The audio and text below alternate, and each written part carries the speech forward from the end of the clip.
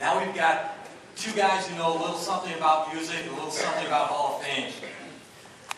Terry Stewart is going to induct Tony Picosa. Terry Stewart has been the president and CEO of the Rock and Roll Hall of Fame Museum for more than a decade.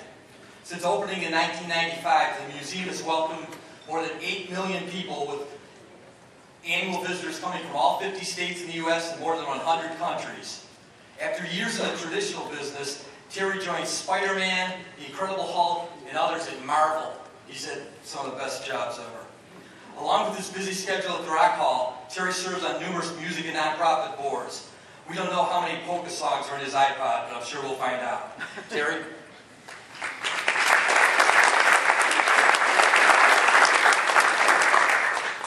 I won't take long. Everybody can sigh relief on that one. But it's an honor to be here tonight, and for all you honorees, Mr. Miller. For someone who's a fairly much a newcomer here, only been 13 years, Albert. And Albert asked me in my first luncheon interview 13 years ago, Terry, do you think you can adjust to Cleveland? I said, Albert, I'm from Lower Alabama. I think I'll be just fine. And I say that because tonight you hear the stories about this great city and the folks that are being honored here, so it's a blessing to be part of a little bit of what happens in this city over the last decade or so. And before you get all weird about me and Tony, the rock and roll polka, I'm going to help you out historically with your music legacies. In this town, the great history of Cleveland polka, and I will say that correctly every time, Cleveland style polka. What you don't know is that there were many, many polka musicians who played on rock and roll records. In fact, a big hit record came out of this town by a gentleman I had the pleasure of knowing named Eddie Platt. He even played it for me. He had the second biggest version of the song Tequila. Came right out of this town. And most of you don't know that, but it was very important. And in fact, one of our inductees, Ricky Nelson, his first huge hit, Bebop Baby, was the demo for that record that was sent to Los Angeles, was done in a polka studio by a polka band, and left here and went on to be made famous by him. So the connection is not that strange. My motto has always been, at least since I figured it out about 20 years ago, and it took me a long time, to do what you love and chase your dreams. You'll never be happier. You'll never go to work in a day. Every day's a weekend, all those bromides you hear.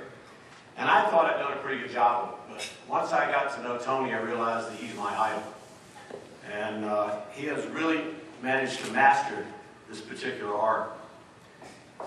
His love of Slovenian culture and polka music, Cleveland style polka music. By the way, Tony tells me that, so you'll understand, help me if I'm wrong, that Cleveland style is the MOR, and then the record does, that means middle of the road, smooth, I don't want to say smooth jazz today, but smooth polka.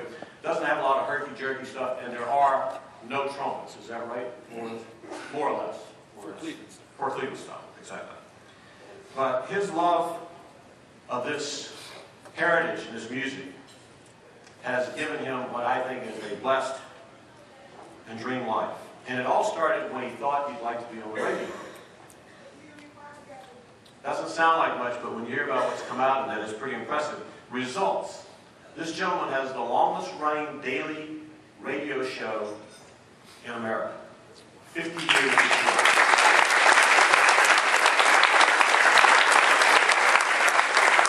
One of the great singers and artists and movement, leaders in the movement that started the folk movement in the late 40s and then went on to be part of the civil rights movement, Oscar Brand, still has a show on, I think, 50-something, 60 years, but he only does it once a week, so I don't count it. That's nothing compared to 2 hours a day, right? Yeah. He is a radio station owner. Shows you, again, the power of America and what you can achieve here. He's also in the Broadcasters Hall of Fame. Pretty impressive. Tony's also an entrepreneur.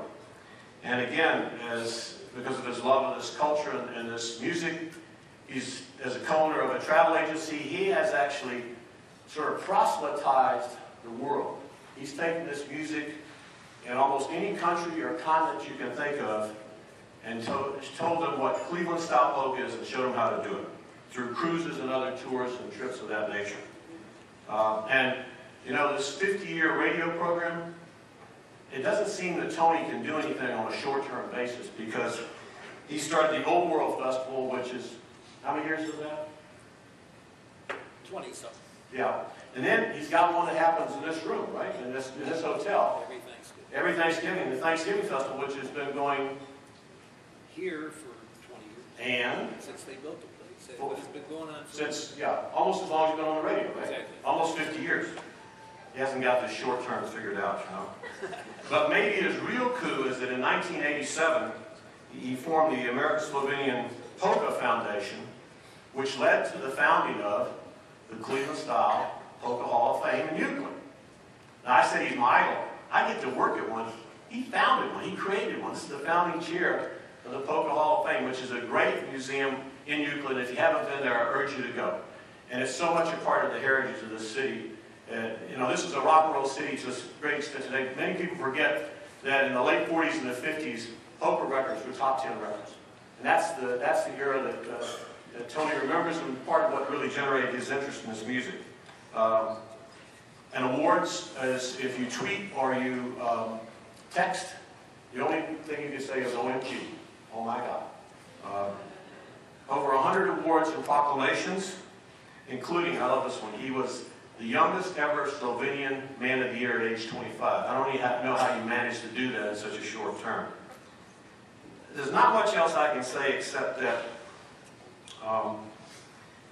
I didn't talk much about his civic and his other works in the neighborhoods, which are also bountiful because I'm such a music cultural guy.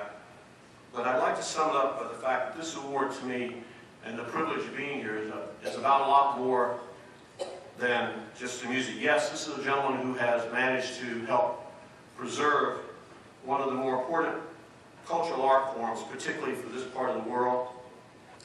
And he embodies that cultural diversity that we all know about this city. But the thing that also makes Tony a wonderful man and makes the city such a great place is, in the process, he made a big difference in this town. And making a difference in Cleveland is something that I aspire to, and hopefully all of us aspire to every day. I would like to induct Tony back.